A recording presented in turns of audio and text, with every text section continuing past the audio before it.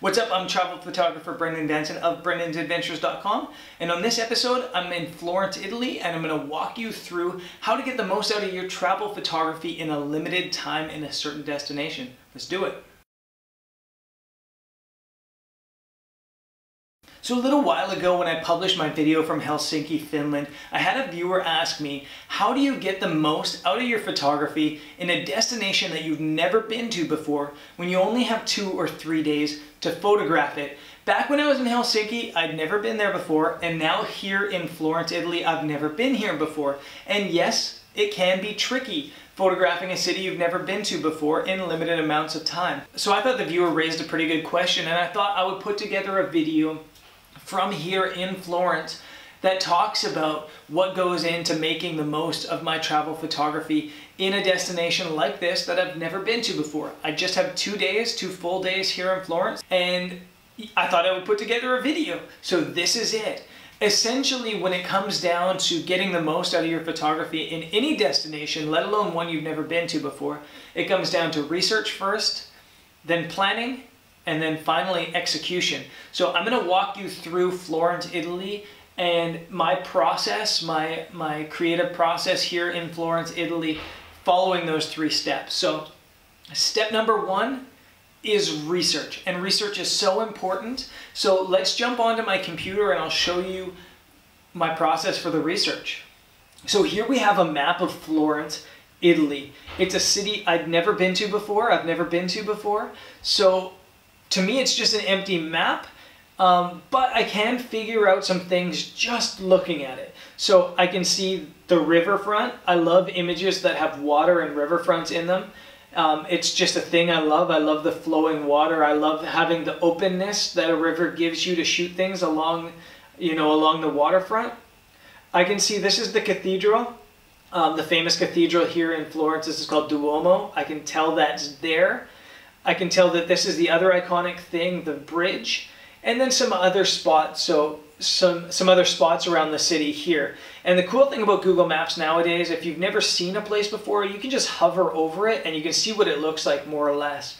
So I can go like that and I can see that that's what the Plaza of the Republica looks like.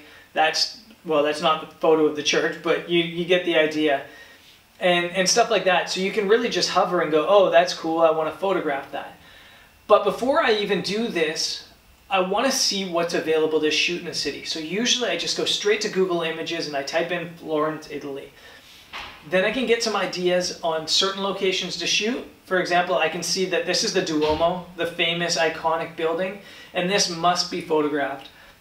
For really iconic images of the city, there has to be a way that this is involved in a lot of the imagery.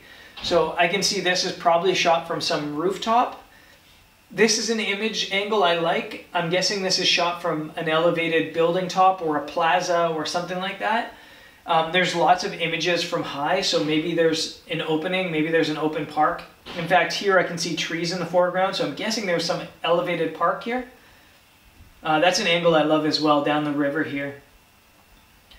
And so essentially, if I'm buzzing through the Google Images really quick, I can see that those are the 2 iconic shots.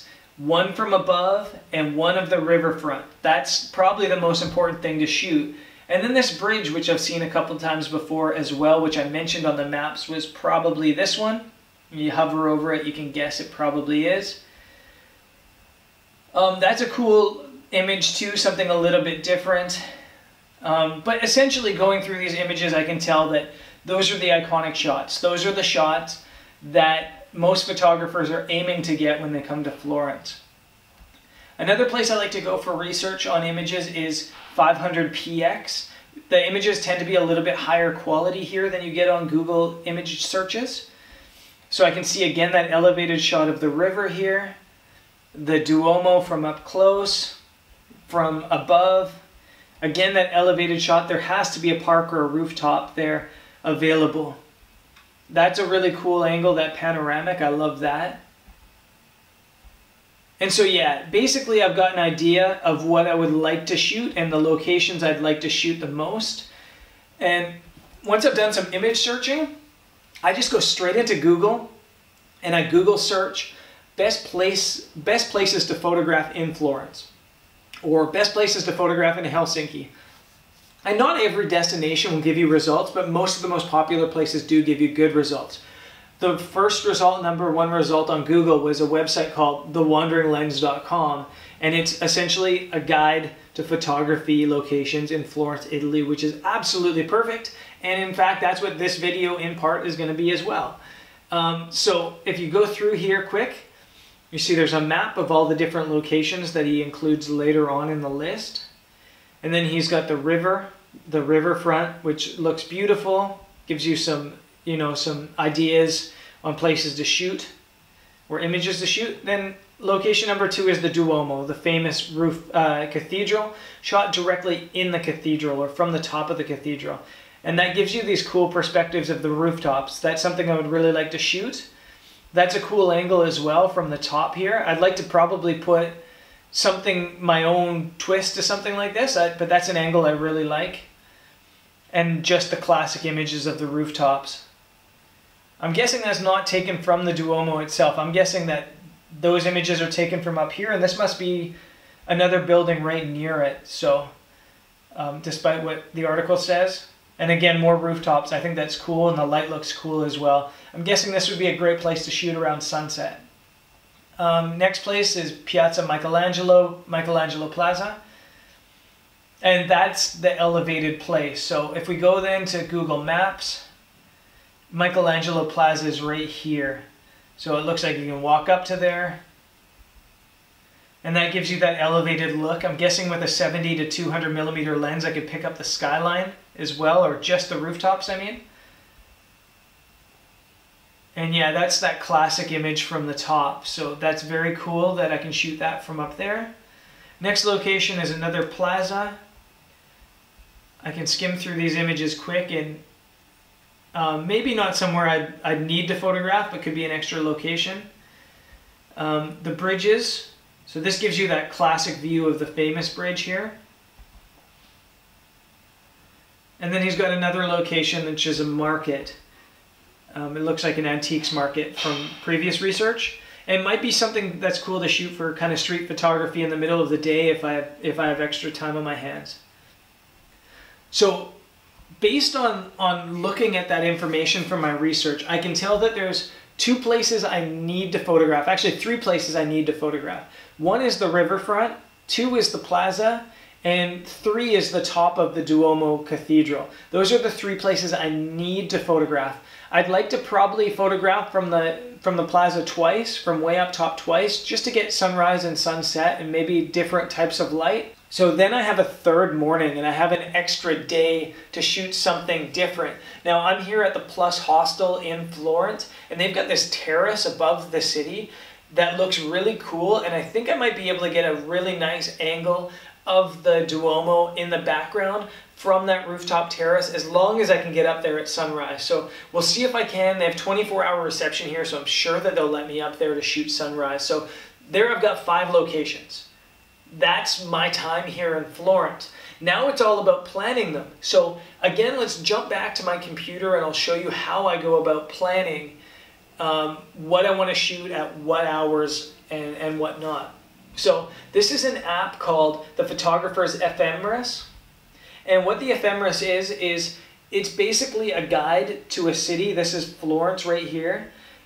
And the time of day that you have sunrise, sunset, the start of the blue hour and stuff like that. And also the direction that light's going to be coming in from. So it is a really cool program, and it's free on the computer. But if you get it on your phone, I have it on my smartphone as well. It costs like $5, but it's definitely worth it to have on your phone as well. And you can just see exactly where the light's going to be coming from your location, which is really cool. So let's talk about locations. This is location 1, the bridge, the famous bridge, and I can see sunrise light is going to be coming from here. So if I shoot it from this little bridge, I'm going to have the sun rising here, which might work well for the blue hour. So if I get there around 7 in the morning, I might get some cool shots from here, and then have time to run across and then shoot this after the sun has started to rise a little bit, and maybe getting some soft light here while keeping color in this cloud here. So this definitely looks like a sunrise place to me. This will be location 1, and I'll shoot here and then probably run around over to here as well. So I'll be shooting in these locations. The next place I want to shoot is that plaza, which is up here. And again, you've got sunrise light right behind you. It looks like it might be blocked by this mountain or this hill a little bit from hitting the bridges. So it's probably better at sunset. Although the sunset light might be hitting these... Well, no, the sunset light should be perfect. It should be hitting these buildings right here.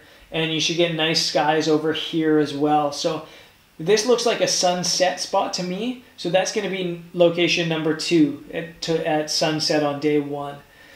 I've also been told from people here in Florence that this is another location that's a little quieter and might also be good. So I'm going to return and shoot 2 times here, once at sunset and once at sunrise. And this location is cool. An important thing using the photographer's ephemeris is don't put the pan where you're shooting from, because that's not important. Put the pan in the place that's going to be in your photo. So it's over here.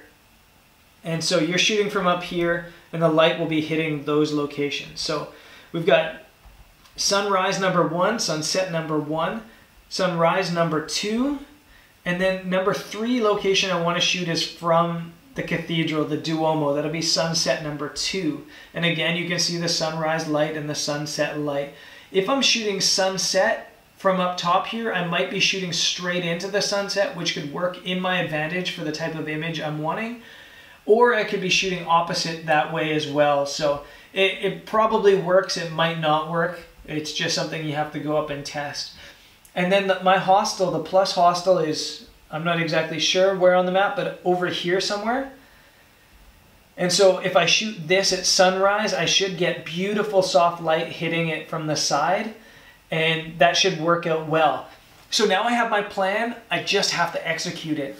I've got my 5 locations on my 5 mornings and afternoons.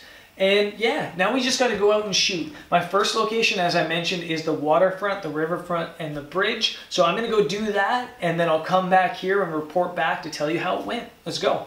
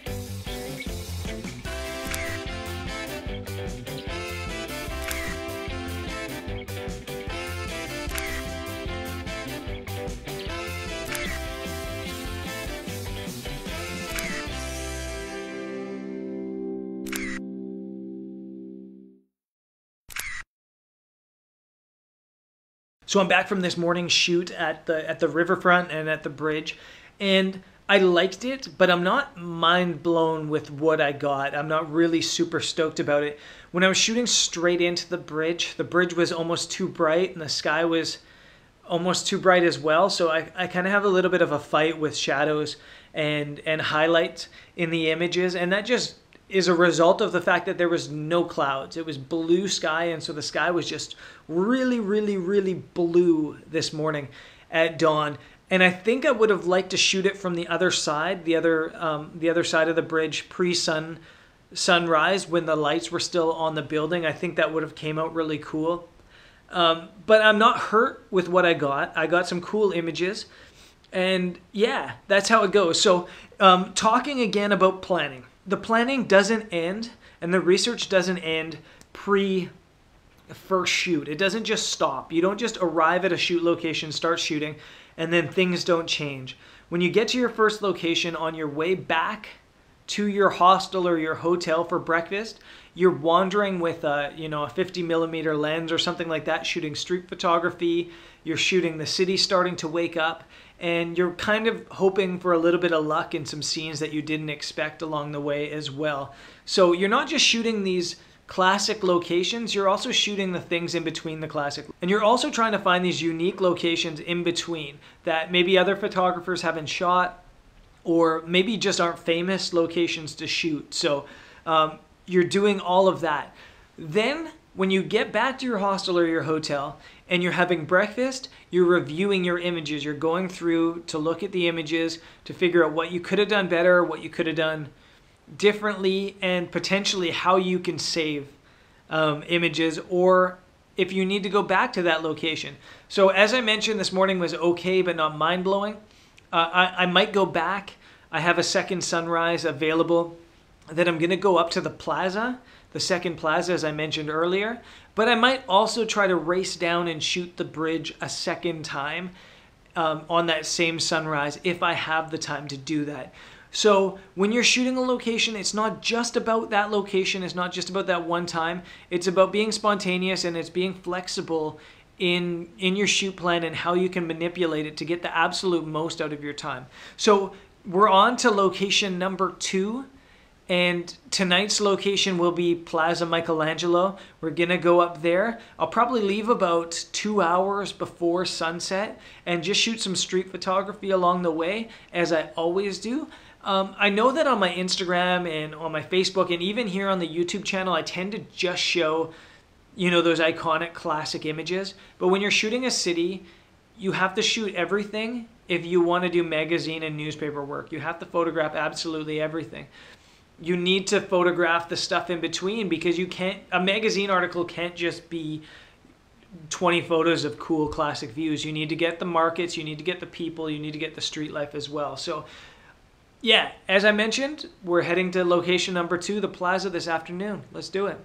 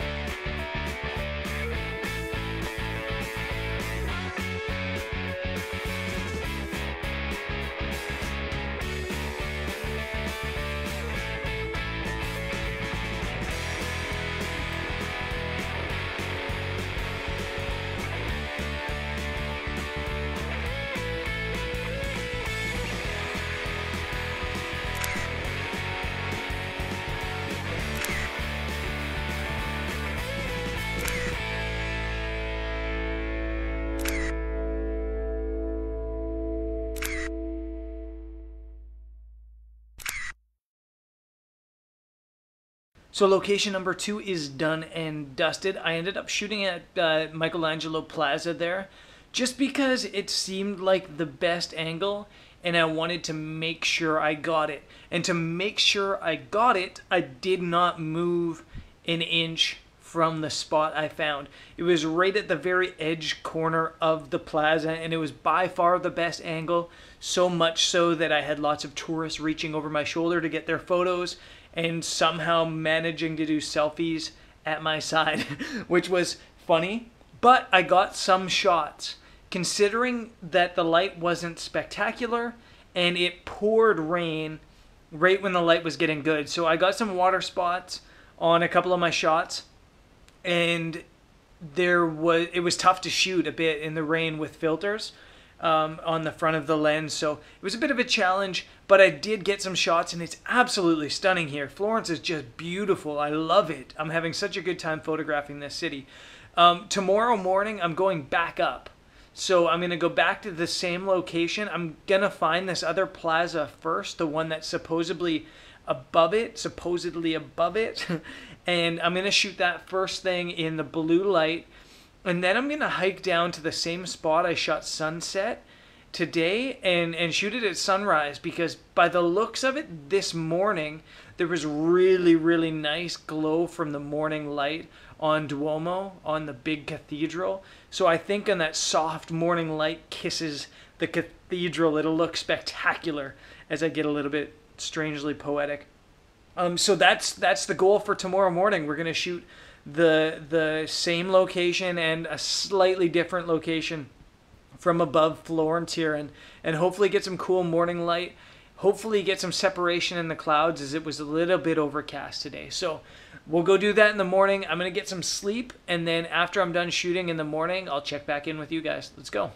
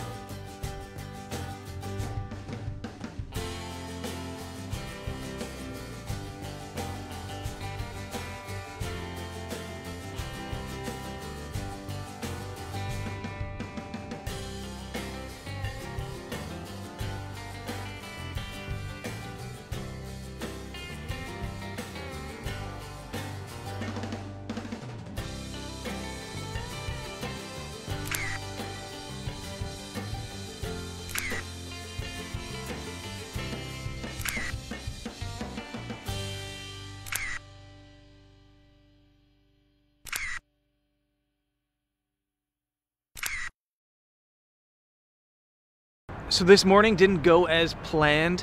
The plaza I wanted to shoot and the cathedral I wanted to shoot up on the top of the hill were closed in the morning, or the gate to get in was closed. It looked absolutely beautiful though, so I'm a little bit disappointed actually. The light this morning has been so-so. It's kind of been going off and on. It was quite foggy in the morning, and the fact that I couldn't shoot the first location did mean that I did shoot some different compositions and some different shots than yesterday, and some different locations. I kind of have like a Tuscan looking background here here at sunrise, or just after sunrise, and the clouds are kind of cool right now.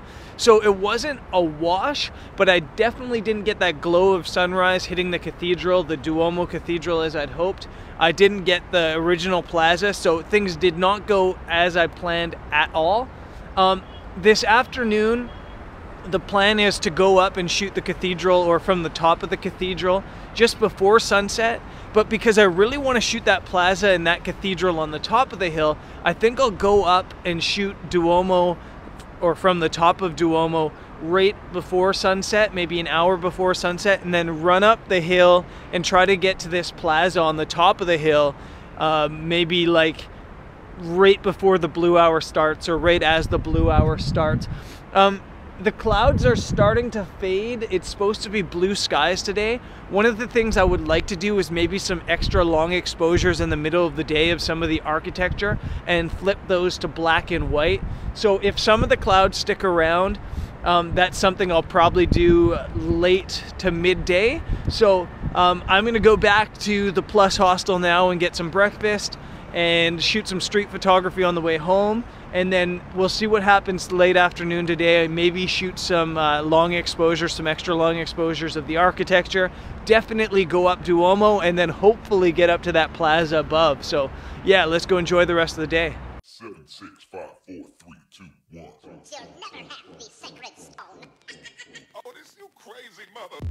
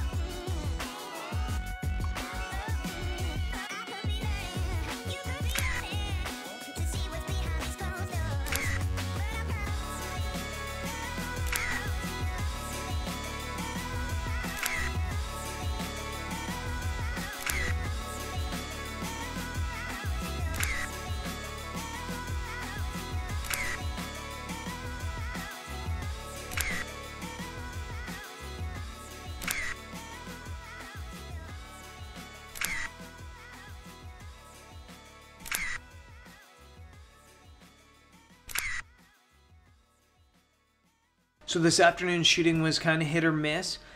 It was just bright blue skies all day, not a single cloud in the sky, which is fantastic for tourists and not so great for travel photographers. It just makes the light really harsh, and it creates a lot of shadows, especially in a city that has a lot of narrow alleys and tall buildings like Florence does. So you can't really do much, and since there's no clouds, I wasn't able to do any really extreme long exposure architecture photography, which usually you shoot 5 to 7 minute exposures and you get these like moving clouds that create really cool light. So I wasn't able to do that, unfortunately. The positive though was the top of the cathedral was so cool, and I think I got some really cool shots from the top of there, and I really enjoyed being up there. It was hard work getting up there, but I got a couple shots that I'm really happy with from the time up there. They closed the cathedral at 4:30, so I got out of there about 4:15 and hiked even higher up in the city to the plaza that I mentioned that I wanted to shoot, and that was hit or miss too. The cathedral itself wasn't really that stunning to shoot, and the mausoleum in the background that I thought I was going to be able to photograph was off limits to the public, so I couldn't get in there. That said, I got some cool photos of Duomo from the top and the Florence city skyline with part of the cemetery in the foreground that are different images to the regular photos you see of Florence. So it was cool to find a new angle and a new perspective of the city. I'm realizing now that my images of Florence are far too Duomo based. And it's hard not to be. When you have such an iconic symbol of a city, it's hard not to try to find ways to get that in every single one of your photos. It's like when you're in Paris, you're constantly thinking about how can I get the Eiffel Tower into my shot, but you don't have to. And part of being a travel photographer is knowing when to include the iconic and when to find your own items and own angles and own, cool little spots in the city to photograph. So since I've overshot Duomo. I've overshot the cathedral. Tomorrow morning, instead of going back to the waterfront or the bridge front, I think I'm going to try to find an alleyway. Something simple. Maybe the arches that are just on the backing of one of these alleyways. It's my last morning tomorrow. I have to catch a train at 9 in the morning, so I really probably only have a half an hour to shoot in the morning, and then I've got to get back and pack my stuff and get out of town. But as you can see, it's a lot of work being a travel photographer. If you only have 2 or 3 days in a city, you have to work the entire time that there's light in the day. You're out shooting or scouting or researching or editing photos, or if you're lucky enough, catching a 30-minute nap here or there. Anyways, that's it for just now. I'm exhausted, and I need to try to get 6 or 7 hours sleep before getting up in the morning, so we'll continue this episode in the morning.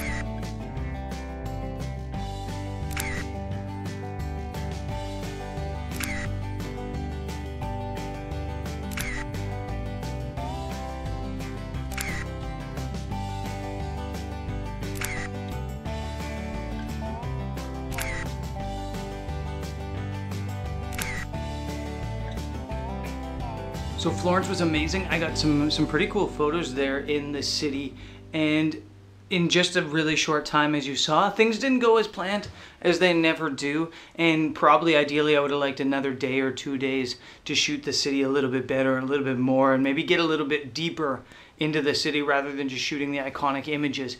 But I think and I hope that this episode kind of gives you a little bit of an idea into what goes on in the life of a travel photographer.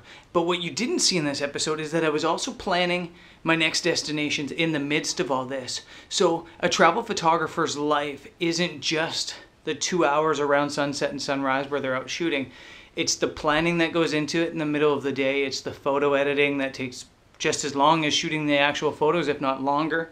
And it's a lot of stuff. So it's a busy life, and it's not just, you know, the easiest thing in the world. That being said, it is absolutely amazing, and I love it. I love getting to shoot all these places and photograph all these amazing places around the world. I feel privileged to get that opportunity. So don't think that this episode was about me talking about how tough my life is, because my life isn't tough. It's very easy and very enjoyable, and I love every minute of it. So as I mentioned, that's it for my episode of Florence. You've seen photos from Florence. You can head over to my website, brendansadventures.com, and search out the article on Florence to see the high resolution photos of this trip. Now, I also want to mention that this article or this video was a viewer idea. So I thought it was a great idea. I thought I would do it. If there's a video that you want to see, if there's you know, some question that you have that you want fulfilled in the form of a video, let me know. I love hearing what you guys want to see. I love hearing from you guys. So shoot me a message in the comments, or shoot me an email, or send me a message on my contact form on my website, or whatever. I'd love to hear from you guys. So let me know what you guys want to see. Let me know what kind of episodes you want to see, or what things you want to learn, or what insights into the life of a travel photographer you guys want.